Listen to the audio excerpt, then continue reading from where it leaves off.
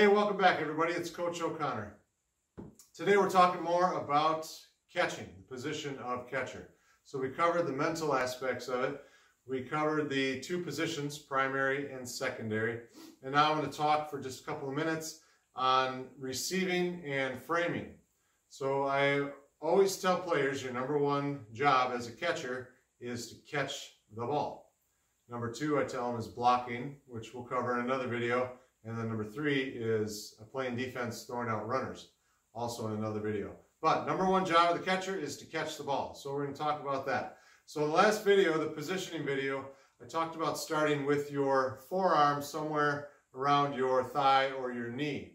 So your glove is low, start with a low target, and it is close to your body. And that's so you have room to reach out. And here's why that's important.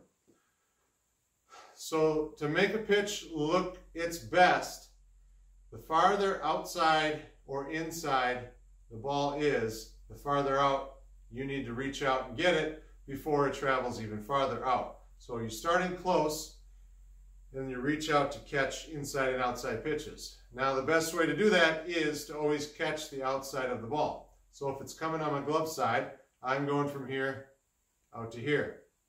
And if it's coming on my throwing side, here to here. Always catch the outside of the ball. Always reach out, and I tell them to stick it. Stick it with their glove. And that's so the ball doesn't move your glove out of the strike zone. You don't want to catch the ball and have it move, because the umpire is probably going to look down and see where your glove is.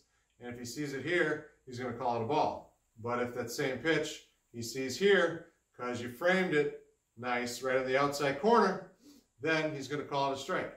If it's up high, fingers down. Reach up and just put your fingers down, and it's a quick little motion. If it's down low, try your very best to keep your fingers up.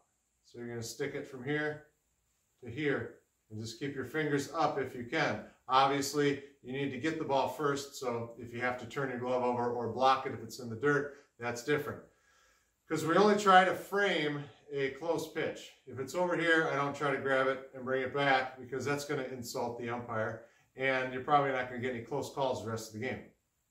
So coaches want to see how well you can receive and frame the ball. Here, here, here, here, and if it's down the middle, boom, you just catch it right here, and you don't need to move at all. So that's quick and easy tips on how to receive the ball and frame the pitches so they look better and you'll score better at tryouts.